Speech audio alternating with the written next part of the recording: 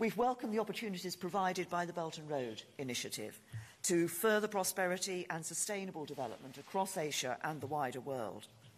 And as with the Asian Infrastructure Investment Bank, the UK is a natural partner for the Belt and Road Initiative with our unrivalled City of London expertise. And as I've discussed with Premier Lee,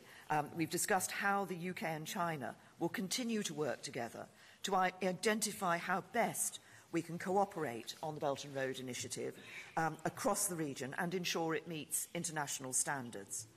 We will work together to encourage free and fair trade, ensure a transparent, rules-based multilateral trading system, and build an open global economy that works for all. And as partners committed to global free trade, we can work to ensure that as our companies innovate and develop new products, they're confident that their intellectual property and rights will be fully protected